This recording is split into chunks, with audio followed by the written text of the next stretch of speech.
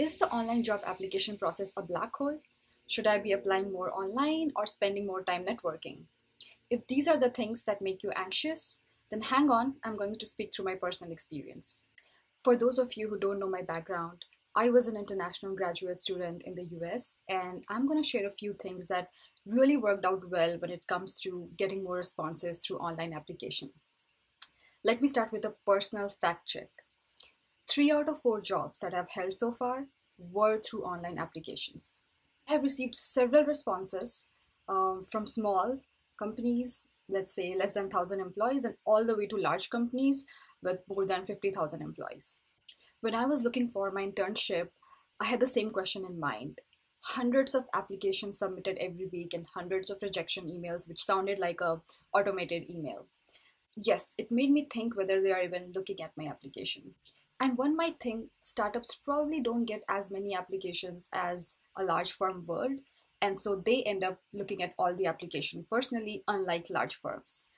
But I'll tell you, over the years, I've noticed that's not necessarily true.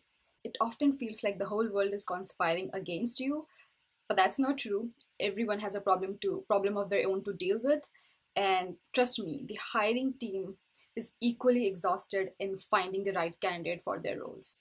So what do?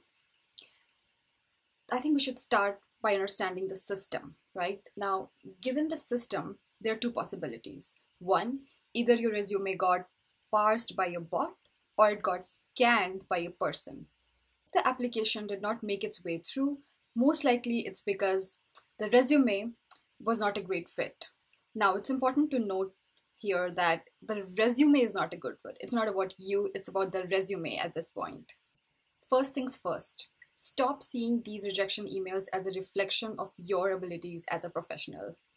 So, for online applications, remember the two important considerations: one, the job description itself, and second, your resume.